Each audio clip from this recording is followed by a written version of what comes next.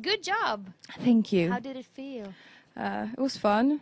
I was a bit nervous because there's no audience, but No. But they're on the other side of the camera. yeah. But it's weird performing like this. Yeah. But it was fun. It was fun. Is it maybe more like doing a music video almost?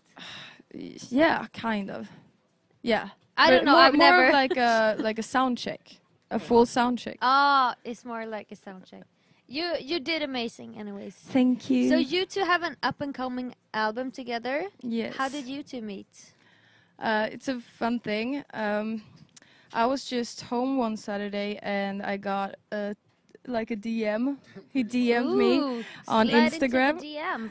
He slid. It was a friendly slide. It was a friendly slide. Are there such things? Okay. But it really was. And then he understand. said like, I have studio time and my artist didn't came, so you can come and just like try a session. And I was like, I said to my fiance like, oh, I don't want to go. And he was like, bitch, you better go. Because I paid the rent. You better go. And I was like, fuck. Oh, sorry. Is that? No. It's it's 2020. Okay, we can cool. curse, right? But then I went to see him and we did Bam Bam, the first thing we did, and it turned out amazing. So you had a musical connection. Yeah, right like away. we're best friends now. So Right from the start, it was crazy. It was like she said. I mean, we did Bam Bam the first day we met. It hit over 1 million streams in 6 months, just us two putting it out. So then we were like, yo, let's just do a whole album or EP. We did the EP we did, like, 3 songs. last year, and then we're like, all right, let's do an album. Yeah. So now we have like a 15 like songs in the album. Oh, that's amazing. Yeah. So So you also have good songwriting chemistry. That's Yeah. like yeah, I think so. yeah, she handles all the songwriting, and I do all the production, and it's like it just works. yeah, amazing. It's really easy, like an easy process. What You is just- the album called? It's a secret. Yeah, it's a secret. Okay. Trying to receive the name So- ourselves. Yeah.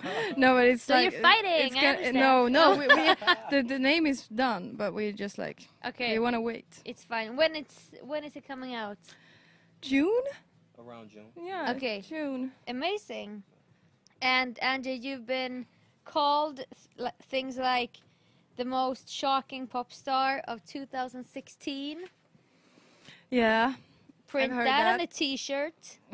How is it to be called like provocative or controversial or shocking? Like I'm so sick and tired of that. Really?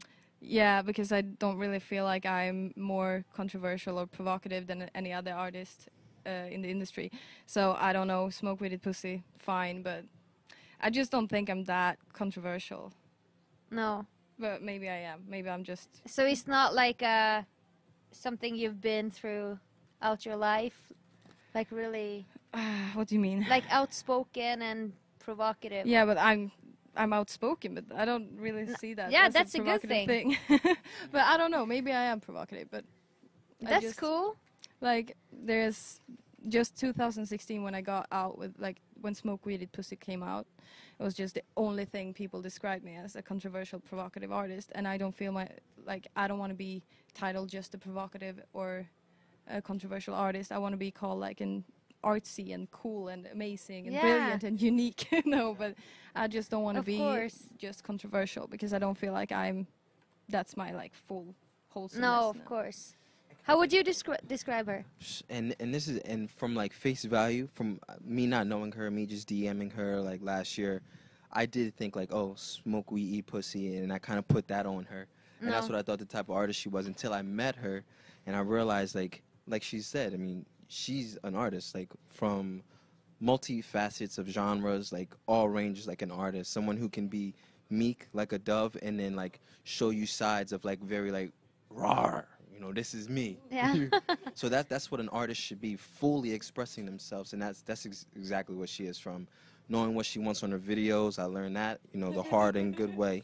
Learning what she wants, like she knows what she wants for photos. She knows how songs should be. She knows her whole aesthetic. Like that's an artist. So that's, yeah. Yeah. Yeah. Hey man, that's what you are. Yeah. You're also amazing in every way. Kärleken flödar. Yeah. So how's the response from your fans? I hear you have fans all over the world, and your music videos are really successful as well. Yeah, like I love my fans. I think I have the best fans in the world. I think they're really amazing and really supportive, and I'm really happy that they even like me. But yeah, I'm super happy with the response from my fans. I'm just like super eager to show them this album because I'm so happy with the album. And So- how's this crisis like affected you? Oh, as an artist? the crisis, yeah. I feel really sad all the time, and I'm worried. Everything's so weird, right? Yeah, I feel sad all the time, and I'm just thinking about like all the people that suffers from it, and just like